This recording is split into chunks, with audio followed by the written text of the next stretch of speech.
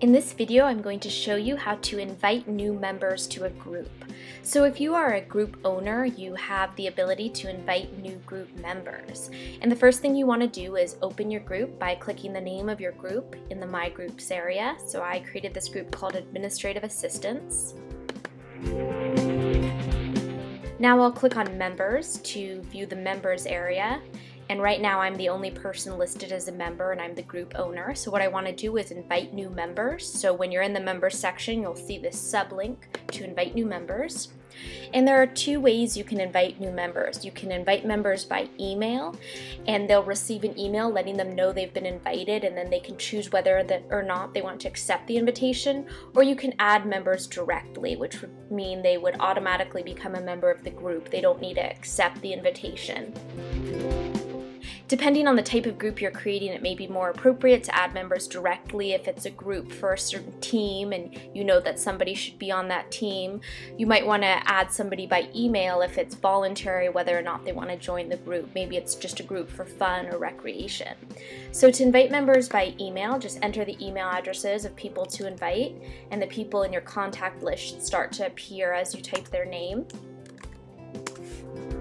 And you do need to send some type of invitation message, so this isn't optional. So you should write an invitation message letting them know what the group's about and why you invited them.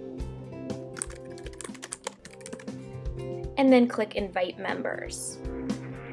And you'll see this message here that invitations have been sent to 2 people. I can click View to see the people who have been sent the invitation. And once they accept the invitation, they'll show up in the members area. So now when I go back to members, they're not listed yet until they accept the invitation.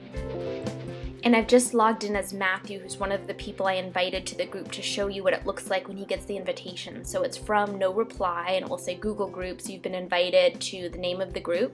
It says that I'm the person who has invited him. Here's that message I just wrote.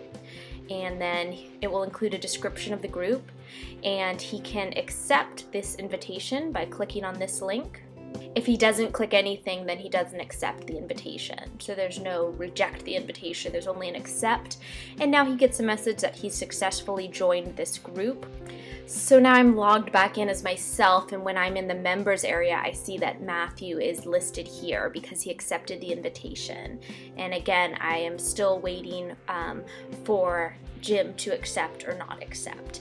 Now, to add members directly, again, you would click Invite New Members, but you would click on this tab, Add Members Directly. And again, you would add the members directly